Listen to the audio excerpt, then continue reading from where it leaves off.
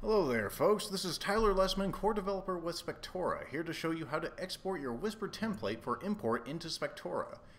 First thing you want to do after opening Whisper is go up to File and go Browse Reports. The first thing we're going to do is open our template to be imported. The first thing we'll want to do is check this box up here that says Mark as Template. That way we only have templates, not reports. Then we'll select the template we'd like to import, which I'll go ahead and select this boilerplate one for today. It is now open. Now at this point we're going to go up to File, we're going to go up to Data Manager. We're going to select Backup Reports and or other data to a backup file and select Next. Then we're going to select Backup Current Report Only. Then we're going to hit Next.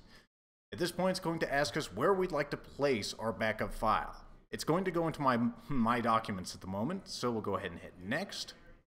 And then at this screen, we're going to hit Backup. After that completes, we'll go ahead and hit OK, and then we'll hit Close.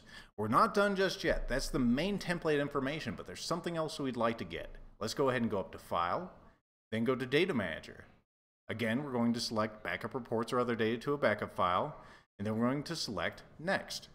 At this point, we're going to click on Rapid Remarks. These are important. Let's go ahead and hit Next. At this point, you can just select all. Go ahead and hit Next. Then again, it's going to ask us for where we'd like to place the backup. Again, this will go into My Documents. Then we're going to select Backup. Now at this point, we don't need Whisper any longer. So let's go ahead and close that and minimize Whisper. Now I have two windows open here which are both in My Documents as you see up here at the top. We have our main template and we have our Rapid Remarks backup. Let's go ahead and open up our Rapid Remarks backup.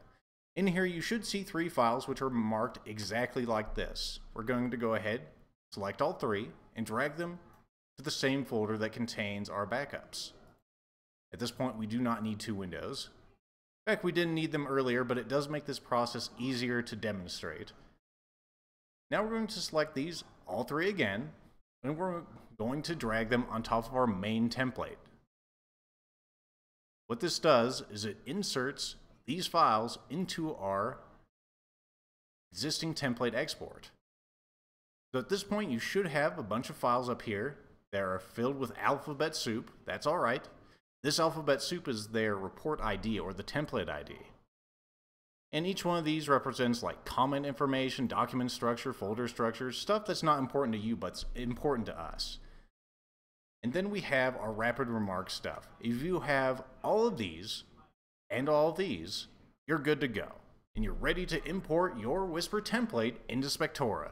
Thanks for watching, and I hope that you enjoy using Spectora.